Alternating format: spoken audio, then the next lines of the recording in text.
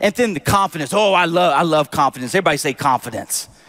Oh, in this new you, in this new community, everybody walks with confidence. They don't walk in pride, but they walk in confidence. And why do they walk in confidence? Because they know that there is no condemnation for those who are in Christ Jesus. For the old is gone and the new is come. So you can walk around in confidence, not because of who you are and what you do or what you don't do. You can walk in confidence knowing of who Jesus is and what he has done. Therefore, you don't have to walk around in shame. You don't have to walk around in guilt. You can walk around in victory because you are confident in who Jesus is and who he declares you to be.